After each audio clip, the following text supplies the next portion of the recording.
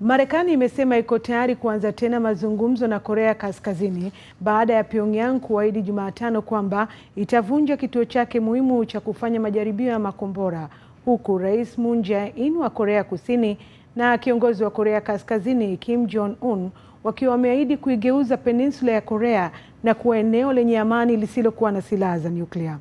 Makubaliano na ahadi hizo zimetolewa wakati wa ziara ya kihistoria ya siku 3 ya Rais Moon nchini Korea Kaskazini. Abdul Shakur Abud anatuarifu.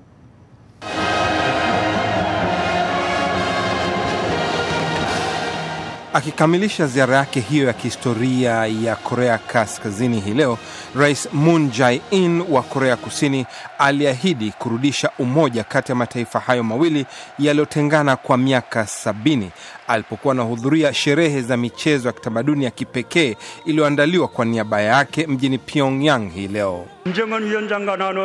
Mwenyekiti Kim Jong-un na mimi binafsi tutawashika mikono wakazi milioni 80 wa Korea Kaskazini na Kusini na tutabuni nchi mpya. Hebu tusonge mbele katika mustakabali mpya wa pamoja. Mwenyeji wake Kim Jong-un alionekana na furaha katika uwanja wa michezo uliojaa karibu watu 150,000. Alipongeza juhudi za Moon za kujaribu kuunganisha tena mataifa hayo mawili. Rais Moon na mimi tumefikia makubaliano muhimu ya kujenga ushirikiano dhabiti kati ya Korea Kaskazini na Kusini na kuanza safari ya kujenga amani na ustawi. Ahadi hizo zilitolewa baada ya viongozi hawa wawili kukubaliana Jumatano kwamba Pyongyang itabomoa kituo chake cha majaribio ya nyuklia cha Tongchang-ri na kuruhusu ufuatiliaji wa kimataifa kushuhudia kitendo hicho.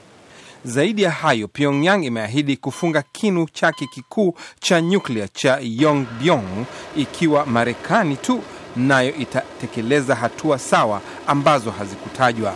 Waziri wa mambo ya nje wa Marekani Mike Pompeo amepongeza mafanikio hayo na kusema atakutana na waziri mwenzake wa Korea Kaskazini mjini New York kando ya mkutano wa Umoja wa Mataifa wiki ijayo. Naye Rais Trump atakutana na mwenzake Moon huko New York kuzungumzia zaidi matokeo ya mazungumzo ya Pyongyang.